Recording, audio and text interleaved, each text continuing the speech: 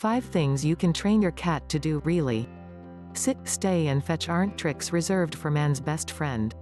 Sure, you can teach an old dog new tricks, but, as it turns out, you can teach those same tricks to cats old or young. Really. And just like training a dog, training a cat requires patience, practice and a lot of praise and rewards.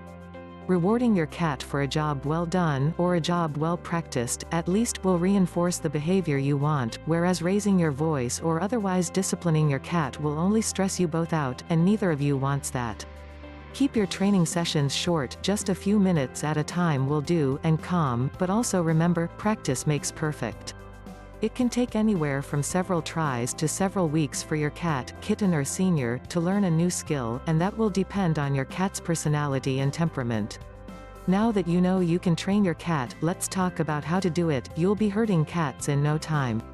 5. Don't stand on ceremony, teaching cats to sit. Consider teaching your cat how to sit as his first trick. Not only is it a basic skill your pet, cat or dog, should know, it's also a building block to other trainable skills, including other tricks on this list. Before you can train your cat to sit, or train your cat to do anything, really, you need to get his attention and hold his attention. And any cat owner knows the best way to do that is with food. For sit training, hold your cat's favorite treat, or a small piece of his favorite food, over his head. The best spot?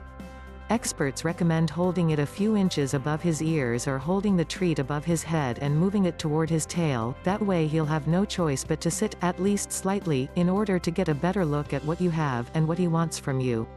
Reward him immediately for his efforts and he's on his way toward learning that new skill. Source, WebMD. Mastered sitting? Raise the treat instead, and you'll begin to train him to stand on his hind legs, another trick that begins with the simple sit command. 4. Slip me some skin, kitten. Your cat can give you high fives with a little practice every day, a lot of praise and a little incentive, and when we say incentive, what we really mean is treats or small bites of her favorite food. Training your cat to high five is similar to training her to sit. Begin by holding a treat slightly over her head, raising it high enough that she needs to reach for it. When she does, touch her paw, say, high five, and give her a reward for her efforts. Once she's mastered how to high five, it's just a little more practice to turn that into a handshake, a wave goodbye, or even something as cool as closing drawers or cabinet doors for you when your hands are full. 3. Jump through hoops. There are a few different ways to train your cat to jump through hoops, but we're going to talk about one of the easiest and most popular ways to teach your cat to go over, under or through obstacles: luring. Luring is basically nothing more than getting your cat to chase a lure target, such as a favorite toy or favorite treat.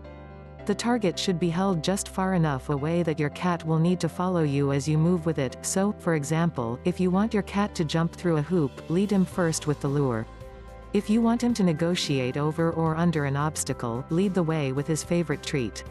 Cats are smart, and he'll quickly understand what you want him to do. The trick is to reward him for his obstacle navigating behavior as soon as he does what you ask, or you'll probably never see him jump on command again. 2. Walk on a leash. A collar and leash designed for a dog isn't going to work for walking your cat, and it can actually damage your cat's trachea.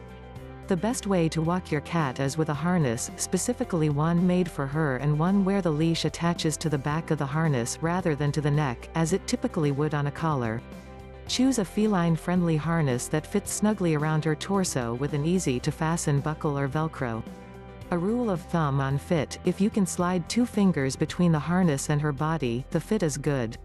With a good harness at hand, let her get used to the harness before she wears it on the town. Reward her every step of the way when you put her in her harness, and let her get used to how it feels walking around safely indoors before attempting your first outdoor walk. Some cats may crave the outdoors, but others may be nervous or easily frightened. Begin your outdoor walks in a quiet, safe location, and don't expect to do much walking your first few times out the door. And remember, be gentle, be patient. With a lot of praise and plenty of treat rewards, your cat will soon be taking you for a walk around the neighborhood. 1. Stay on target. Target training involves getting your cat to go to a target consistently. This can be as simple as a tennis ball on a stick or even the end of a pencil. You want to consistently use the same object for your target. Once you have a target, you want to start encouraging your cat to touch it, either with a paw or his nose, your choice. First, hold out your target item. When your cat begins to show interest by sniffing at the target or making contact with it, give him a treat. Once you've established the connection between the target item and a treat reward, start moving the target away from cat. Anytime he follows the target and touches it, reinforce the connection with a reward. Once the cat consistently goes to the target, you can attach a verbal cue, such as come or here, to the activity.